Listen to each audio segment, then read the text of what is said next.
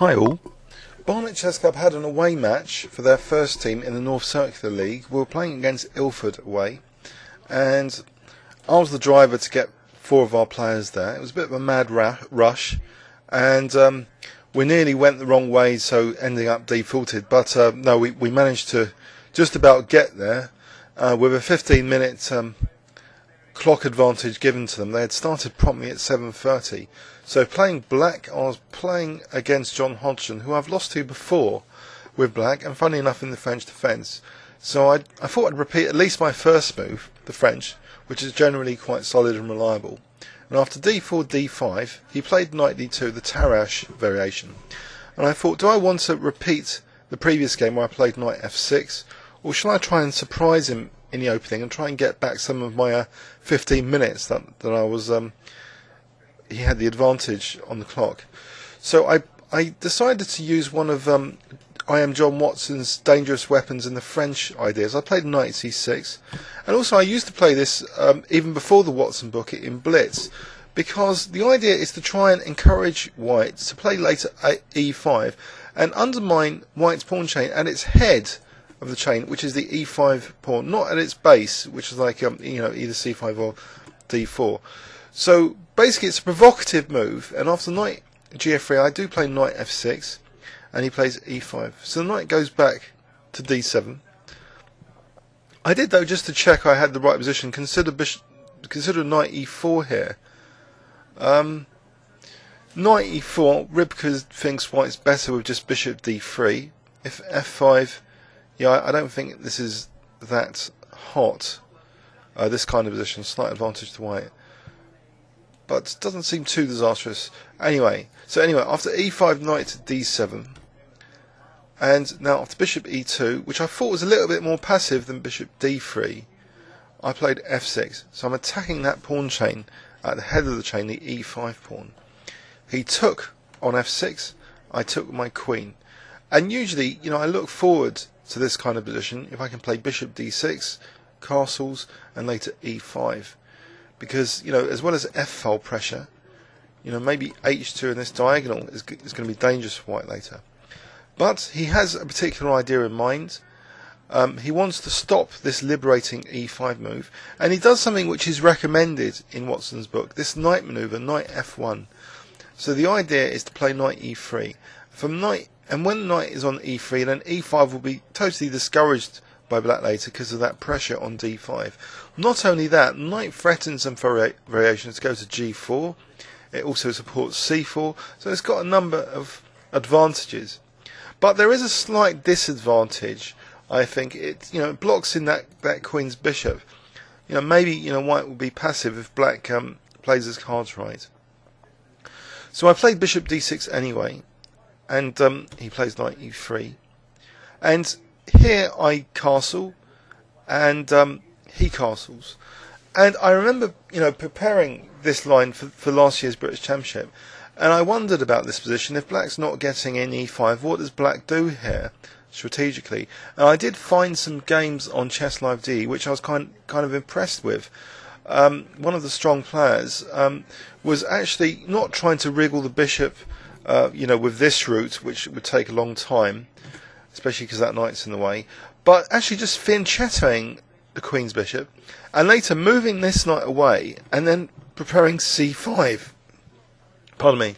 So I thought that was an interesting plan. So I played b6, and after c3, bishop b7. And I had this sense, I liked the aesthetic look of my position, that at least, in this game, I'm really actively trying to do something with this bishop.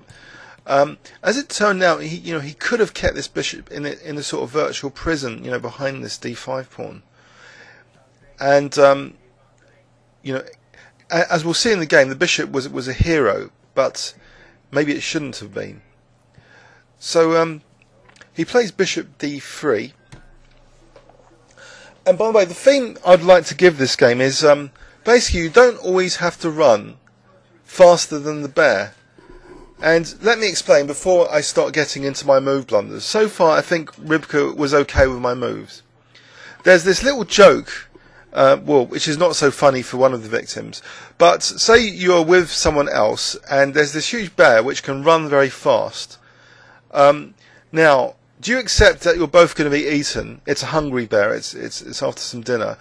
Or do you put on your running shoes? Well, in the joke, the person puts on their running shoes, and the other person asks, well, you know, why bother?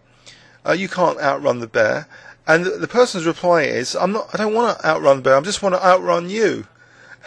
And I'm reminded of this because in this game, you know, there are a lot of errors. Actually, both sides.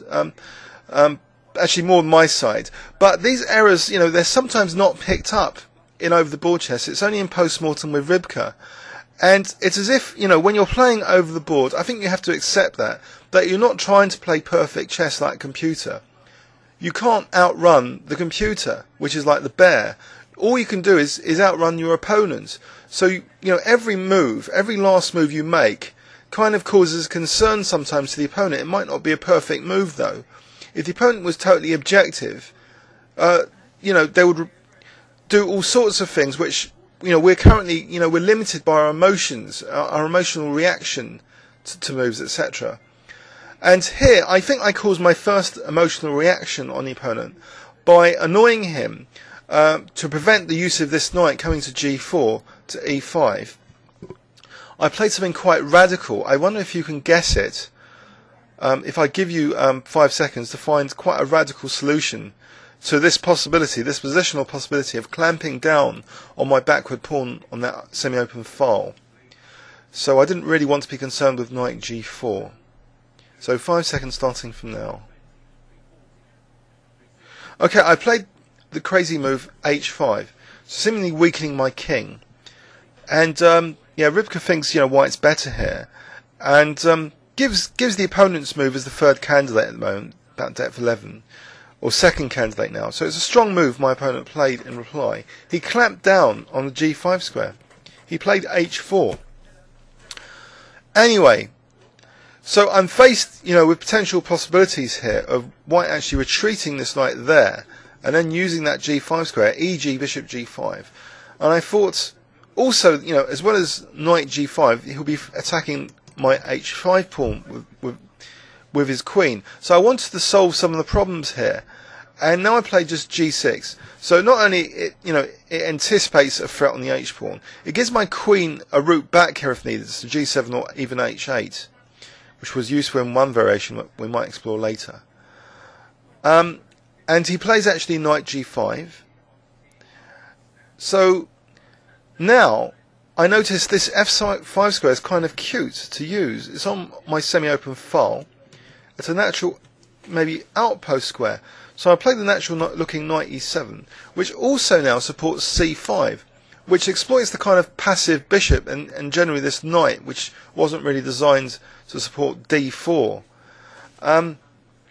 And here, in this position, it seems, according to Rybka, that black is almost equal, 0.06. So it wasn't completely outraged by this structure here, that there is some dynamic compensation for black. He clamps down on my e5 square, though, by playing f4, slightly weakening his king in the process, though. And it's here that, you know, if I was playing a bear, you know, a supercomputer Rybka, then although I've naturally played the move knight to e7 with the plan of knight f5, I think the stronger the opponent you play, the more you must just look at the position cold, you know, like Spock. I mean, that's, you know, a lot what Kotov is about this cold analysis. I play knight e7 with the expectation I'll be able to play knight f5 hitting his pawn. So I had that, you know, emotional attachment to that idea. But Rybka hates this idea, knight f5. Or at least it did last night. But on this machine it's actually suggesting it. I had the impression last night c5 was better. Or maybe it's just the strength of my opponent's reply. Anyway, so knight f5. And the opponent maybe played a deeper move than he had thought. He'd actually told me he'd miscalculated this continuation, where his knight on g5 would be loose. He plays the move g4, which I think maybe if we give Rybka enough time, it might end up playing g4, dynamically sacrificing the h4 pawn.